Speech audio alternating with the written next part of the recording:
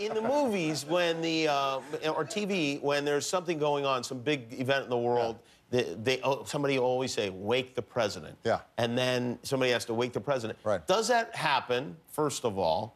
Well, first of all, I have a phone right by my bedside. Yes.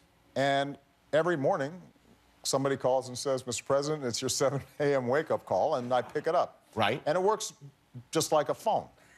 Yeah. That's it.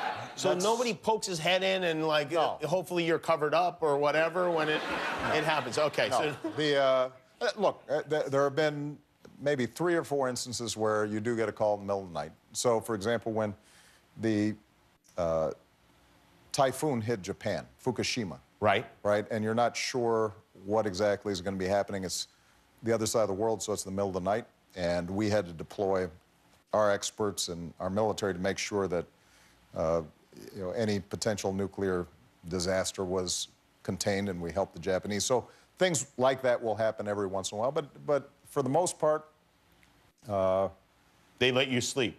For the most part, they let me sleep. Usually, the real serious problems that come up are ones that we've anticipated, we can kind of see coming. Do you hate but the let me person... knock on wood, because I've only got 2 or 3 months left. Right. So I don't want to...